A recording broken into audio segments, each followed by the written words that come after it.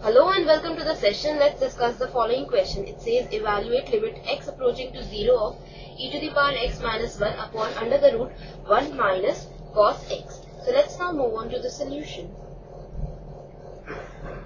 We have to find the limit of x approaching to 0 e to the power x minus 1 upon under the root 1 minus cos x.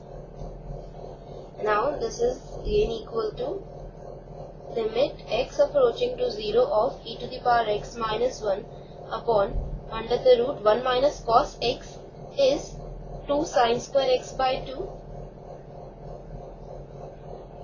As we know that 1 minus cos 2 theta is equal to 2 sin square theta. So here theta is 2 theta is x.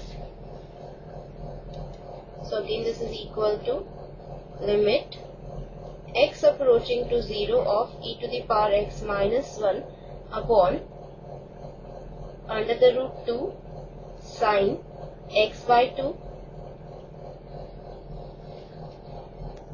Now we know that limit theta approaching to 0 of sin theta upon theta is 1. Now since here we have sin x by 2, so we need to multiply this by x by 2. So we have limit x approaching to 0 of e to the power x minus 1. We take 1 by root 2 outside the limit. So we have sin x by 2 upon x by 2 into x by 2.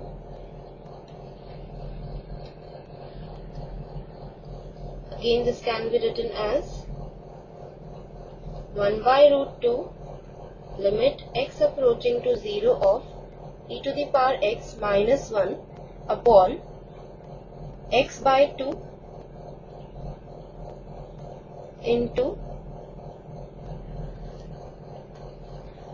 1 upon sin x by 2 upon x by 2.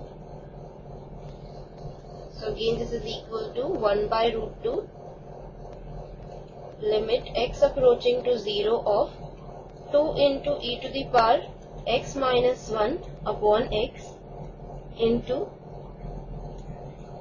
1 upon sin x by 2 upon x by 2.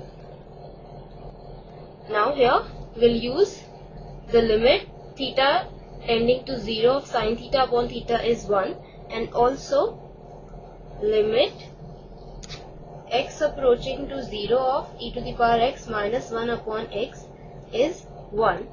So this becomes 0. So applying the limit we have 1 by root 2 into 2 into 1 upon 1.